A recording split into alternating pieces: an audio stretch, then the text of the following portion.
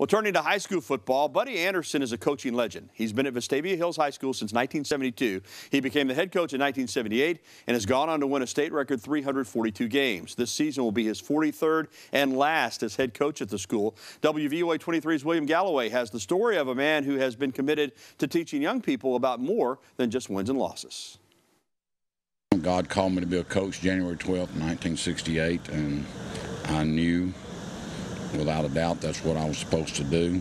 And following that calling has worked out very well for him. Vestavia football head coach Buddy Anderson is entering his 43rd and final season as the school's head football coach. He's won 2 state championships for the school and community he calls home.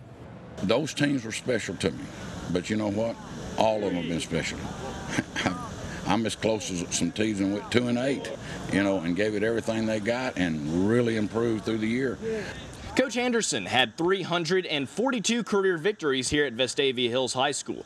That's 19 more than Paul Bear Bryant had during his entire coaching career. But to Coach Anderson, that number only means one thing.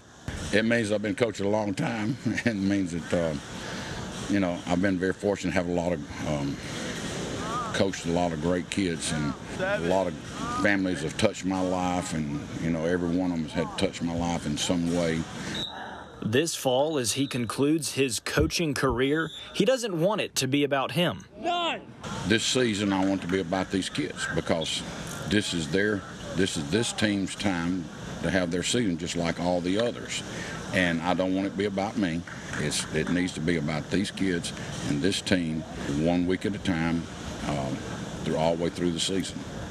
And no matter what the Rebels' record is this season, it promises to be a memorable year for one of the best high school coaches to walk the sidelines. In Birmingham, William Galloway, WVUA 23 Sports. Thank you, William. What a coach.